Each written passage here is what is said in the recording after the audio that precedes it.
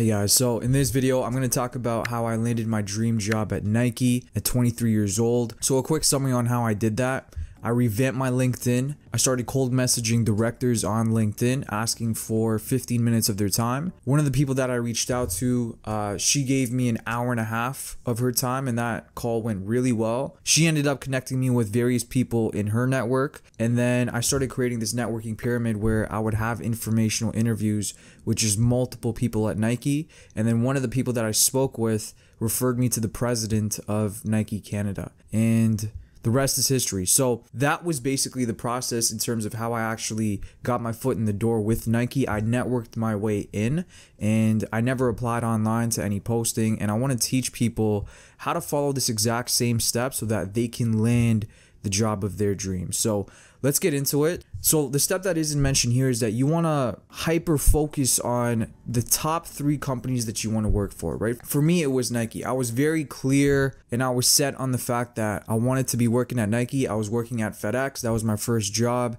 after college. I was working in sales. And I was very clear that Nike was my next step.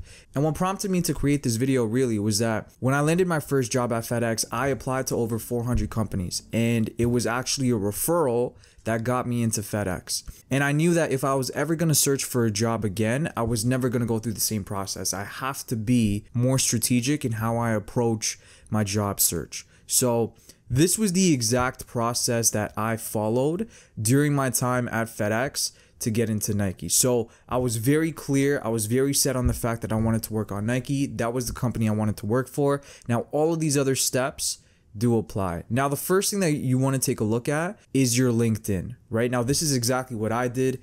At that point, my LinkedIn was trash. I didn't have a good photo.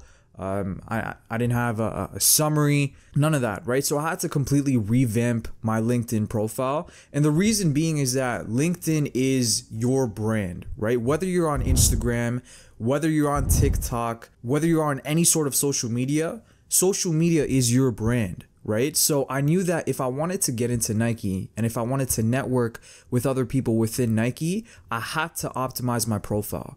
I had to optimize my brand. So the first thing that I did, so I'm actually going to put up the photo that I used on screen during that time, but I had to take a really professional photo, right? So one of the things that I wanted to include in my photo, and research backs this up as well, is that you want to smile. You want to communicate that you're trustworthy.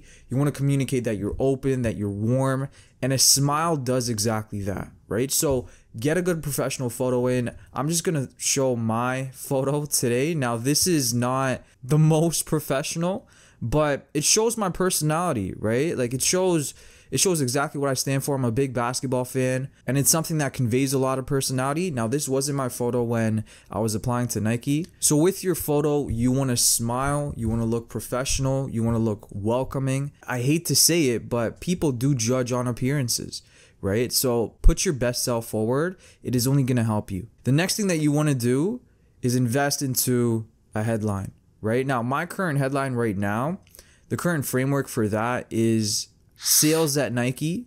Now, what a lot of people do in their headline is that they just mention their job title. So my job title is technically account executive, right? And then they mention their company. Now that to me is boring, right? You want to get creative with it, right? So what do? I do sales at Nike. I'm an account executive. Now 1, 2, 3 keywords about myself and what I do. Right? So account executive, B2B sales, strategy. So you want to obviously mention your job function. You want to mention some keywords about yourself and your job title. And the last thing that you want to do is that you want to present a one-liner that says, okay, cool, like this is what I do. So this is exactly what I do. I tell stories through shoes, right? It's a cool one-liner. It really gets it. I think it causes some people to get curious about, okay, like what do you mean stories through shoes, right? So it causes people to ask questions, but it's intriguing, right? So you want to mention exactly who you help, and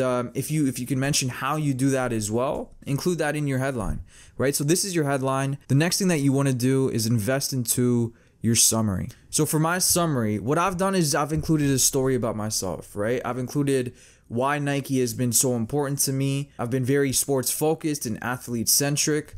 So I included a summary that really is just a representation of who I am so that the other person that's reading my summary can get an idea of who I am and my personality, right? Now, over here in your summary, you want to mention some facts about you, what you've achieved, what you've done, your experience, and say it in a way that is authentic to you, right? Say it in a way that is communicated in your own voice. So this is my summary over here. And then when it comes to your work experience, what I've done is that I've mentioned my responsibilities, but I've also mentioned some of the things that I've achieved. So what a lot of people do is that they only mention responsibilities, right? And it's just bullet point after bullet point about what they do. Now, I've taken a different twist to that. I want to introduce people to, okay, like this is exactly like what I'm doing in my role, but this is exactly what I'm achieving as well within my role, right? So this has been my role for the past 2 years. Previous to that, I was in another role at Nike. I just separate out my responsibilities between these bullet points and these check marks over here, right? So something to keep in mind, you want to be extremely, I would say, achievement focused. People want to know what you've done, what makes you unique. So don't just mention your responsibilities. The next thing that I did was I started reaching out to directors on LinkedIn, right? Now, the reason why I'm reaching out to directors, managers, VPs as well, I'd throw them in there as well, is just because they are able to influence hiring decisions, right? If you reach out to, let's say, a junior account executive or an associate consultant, right? Yes, it is important to reach out to them because you can get a gauge for their day-to-day. But the people that are really able to influence hiring decisions and really connect you to a really strong network are people that are higher ups within the company. So the first thing I did is that I literally typed in Nike sales in the search bar. So I typed in Nike sales on the search bar. I filtered by people, and this was 3 years ago. These are the people that come up. But 3 years ago, I typed that in, and then there was a category sales director in New York that popped up. Right? And I started shooting my shot. Hey, my name is Sash. I'm an account executive. I understand that you've been at Nike for the past 16, 17 years. Would love to understand your world, and let's hop on a Zoom call for 15 minutes if you have some time, right? I'm going to throw up the message that I crafted at that point. It was coming out of a place of genuine curiosity. I was doing sales at FedEx. I was curious about what sales at Nike actually looked like. And I wanted to understand their world, right? So I crafted a personalized message asking for 15 minutes. We hopped on a call, and then you want to come prepared. You want to have a list of questions ready. What has your experience been like in X amount of years? Let's say 16 years. How did you find that role? Tell me about the culture. Tell me about the people. What motivates you to wake up every single day and look forward to work? What have been some bad times at work, right? Like, you want to know the intricacies of everything about this person. The way that you want to structure these calls is that you want to mention a little bit about yourself in the beginning, and then you want to make the conversation about them, right? So, hey, my name is Sash. I went to Western University. I'm currently doing sales at FedEx. Thank you for jumping on. I'm really curious about what your world looks like at Nike, and I want to pass the floor on to you to understand your world a little bit better, right? So have those questions ready, do your research about them, ask questions based on their LinkedIn profile before you hop on a call with them, and then ask away, hey, what's your experience been like? Tell me about this role. What have been some really good times? What have been some really bad times? Tell me about the people. What does your day-to-day look like? What advice do you have for me? People want to know that they are valuable to other people, right? So as soon as you get someone else to talk about themselves, they start to like you. And I capitalized on this psychological concept, right? So when I hopped on a call with that sales director out in New York, we talked for an hour and a half. We just clicked, the conversation flowed, and at the end, she was the one that told me, Sash, I really like you. Let me refer you to 3 other people within my network. And I'm going to pop up the group chats on screen where she connected me with 3 other people. It was directors, it was account executives, and that was really the start of my networking pyramid that was being formed for people at Nike, right? You want to ask to be referred to another person in their network. You're not asking for a job. You're not asking for a referral for a job. None of that. Like, I asked to be referred to another person, okay? And you want to repeat this process, right? So have your list of questions ready, hop on informationals, make the conversation about them, and then continue to be asked to be referred to other people within their network. And this was the process that I was repeating time and time and again, right? And I would track everything. I would track who I was talking to. I would track what their position is. I would track who they referred me to. This is exactly how you network with people. I had a really good conversation with this other director from Nike, and then she referred me to the president of Nike Canada. And after hopping on a call with the president of Nike Canada, we hop on Zoom and I start off these informationals in the same way. Hey, I just want to introduce myself. My name is Sash. I went to Western University. I'm an AE at FedEx. And then all I see is just a hand going up, indicating for me to like stop talking. So I stopped talking and she said, listen, Sash, the previous person that you talked to, she's been my best friend for 10 years. If she's vetted you out, then I've automatically vetted you out. I have 2 questions for you. What's your favorite shoe? And where do you see yourself in 5 years? That was really the pivotal moment where I'm just like, holy shit, this networking thing is absolutely real. And after I answered those 2 questions, she told me that the organization, Nike Canada, had an internal field sales position that was open. And she asked me for my resume. And that was the start of getting my foot in the door with Nike. So it takes us to this point right here, which is the resume. So I'm just going to throw up an updated version of my resume. This is currently what it looks like. This is inclusive of my Nike work experience for the past 3 years. So the first thing that a lot of people leave out on their resume is their LinkedIn URL. I'm going to throw up an article and some research backing the huge advantage that you have if you include your LinkedIn resume. So make sure that you have your LinkedIn resume. I got mine listed right here. When it comes to your work experience, you want to make sure that your bullet points are achievement based, are results oriented. A lot of people just mention their responsibilities. And if you really want to stand out, list your achievements. So this is something that I've tried to do in my resume. So for example, negotiated and closed an $18 million sale of 300,000 units, mentored 2 new team members, awarded a maximum award, youngest hire, exceeded FY21 goal. Now, not everything is achievement based, because I do want to throw in exactly what I am responsible for, just so that the other person can get a gauge of what I'm actually doing at my job. But this is super important. Don't just list out your responsibilities, list out what you've done. The next thing that I want to focus on is tangible skills. So a lot of people on their resume will say they're open-minded, or they're customer-centric, or they collaborate well with people. Amazing. The problem with that is you cannot prove that on your resume unless you actually have a real experience that is connected with the skill that you're listing. It's very hard to prove. So what you actually want to list out over here is tangible skills. Are you familiar with Salesforce? Do you know how to speak Spanish? Do you know how to code in Python? List a tangible skill over here. And just going back to my resume, this is what I tried to do. I do mention cross-functional collaboration, but I do have an experience over here, which is negotiating and closed an $18 million sale. Essentially, what I'm trying to say over here is that I was collaborating with the director of finance, the director of operations, the director of merchandising, to make sure that this was a reality, to make sure that we achieved this goal, right? So this is something that I would bring up in my interview if I was interviewing with the company. A lot of the skills that I mentioned over here are sales related, just because I come from a background of sales for the past 5 years. And the last thing I want to mention is education. Now, my previous resume, I always thought that it was super important to list your education as the first thing on your resume. List out the coursework, list out your GPA. And after you start to work for a little while and you get some experience, you start to realize that education is not as important, because people are more inclined to ask you what you've done, what your experience is, what are your skills. And this is the reason why that I recommend listing your education last, right? Now, this might be different if you're a new grad, if you're getting your first entry-level job.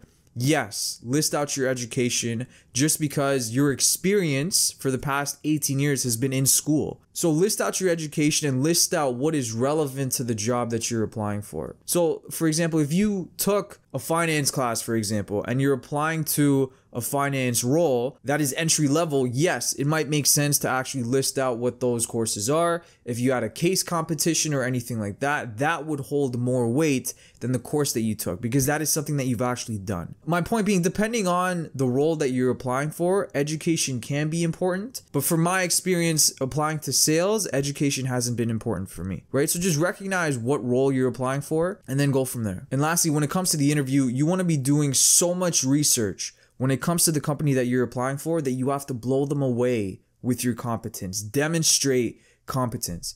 And I'll give you an example. So as soon as I learned that I had an interview, the first thing that I did was I researched everything that there was to know about Nike.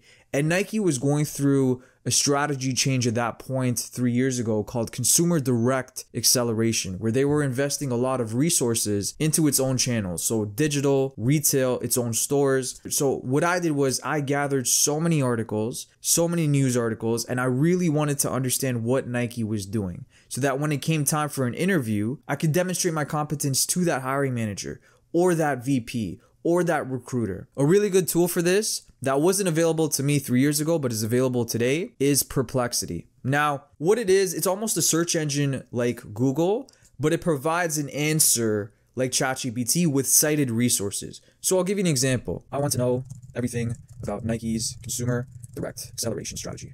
And this is the best way to gather data and summarize that data. So what it's doing is that it's gathering real resources and real articles, and it's providing a summary of all of those different articles. And you can click on these articles to actually view the information. But right now, I have a great understanding of what consumer direct acceleration really meant, right? The importance of direct to consumer, the importance of consumer data and analytics, right? So use Perplexity when it comes to researching the company that you're interviewing for. It is super powerful. The best thing that you can do is demonstrate competence when you hop on your interview. The next thing that I did when I was interviewing for Nike is that everyone that I had an informational interview with, that I met, I followed up with them. And I let them know that, hey, like, I have an interview with Nike. Are there any pointers? Is there any support that you could provide now that I'm actually in the interview stage? And I kid you not, almost every single one of them replied back to me, providing so much value, to the point where there was one person that actually provided the framework and the potential questions that I might be interviewed with. What really was the game changer during this entire process was this point right here. Without this, I'm not too sure if I would have got the job, right? Every single person provided value, whether it was, hey, Nike is the type of company that really likes decks. So maybe it might be a good idea for you to create a presentation during your interviews. Add someone else that provided the potential behavioral questions that they might ask me, right? Which led me to my next point. All of those potential questions that might be asked, I wrote down practice answers to. And I would practice saying them. I would practice how I would respond to them.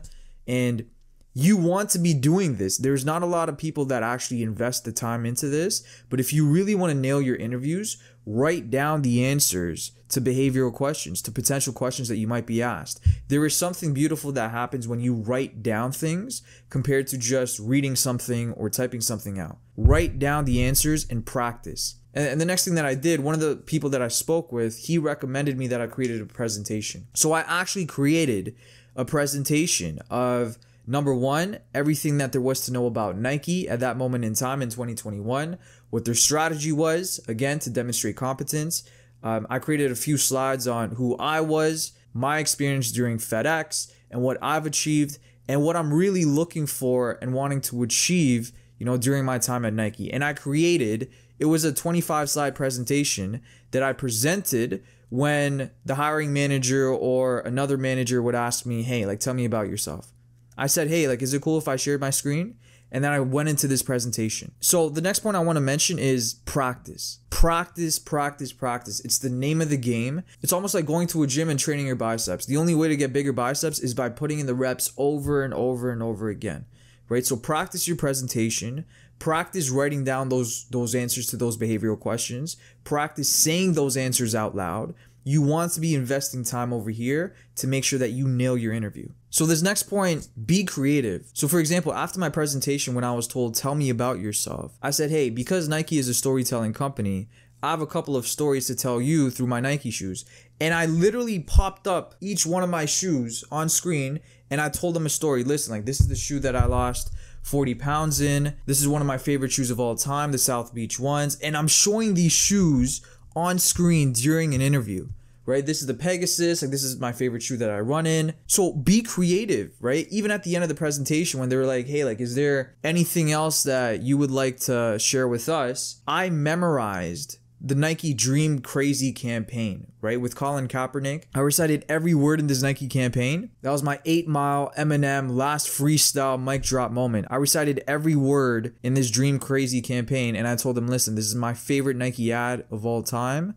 I'm super committed to this and I want to show you, just how much this brand means to me. So be creative. And the last thing that you want to do is just include a thank you note, guys. Like, these are people, these are real humans that you're talking to. Send a thank you note, thanking them for their time. It goes a long way. Again, research backs this up that employers are more likely to hire people that do send thank you notes. So maybe an hour or two after your interview, thank them for their time and mention something specific that they mentioned to you during your interview. It really goes a long way. So this was the entire process that I followed to get my job at Nike. Was it easy? No. But when you invest a little bit more time into being strategic about your job search, you can get access to phenomenal roles. You can get access to your dream job. And working at Nike was always a dream to me growing up, right? And the fact that I got to live out that dream, I want other people to experience that as well, right? Work does not have to be this 4-letter word that you wake up to every single day and you hate what you do. Work can be enjoyable. Work can fire you up. So follow this process, guys. It is a system that you can replicate in your own job search. And I hope this was helpful. So appreciate you guys joining me. Hope you guys learned something new. And until next time, my name is Sash. Peace.